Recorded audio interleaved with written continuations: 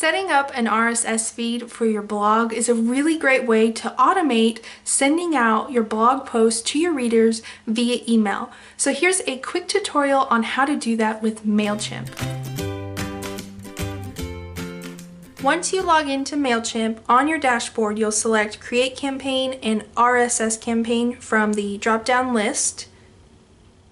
Then we will start setting up the RSS feed. So you'll need your RSS feed URL, which yours would be the same format as mine here, just with your domain in place. And then we will want to figure out what time and what days you want to send out your RSS feed to all of your readers. And make sure to select resize images so it shows up in your template correctly. Then we will want to select which list this RSS feed will be sent to. Now we'll set up the backend settings of your campaign, so you can have your backend name that no one else will see besides you. You can customize the title of each email, select the from name, the email address, and then the bottom part I usually just leave as is. Now we need to select a template. I usually select the RSS to email. I'm just going to select this first one right here.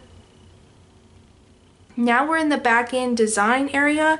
You can customize the colors and fonts of everything. It's really simple. Once you have designed everything and set it up like you want, you can actually preview the email as it will appear in your reader's inbox. I will link to Mailchimp's list of RSS merge tags that you can use in your emails down below.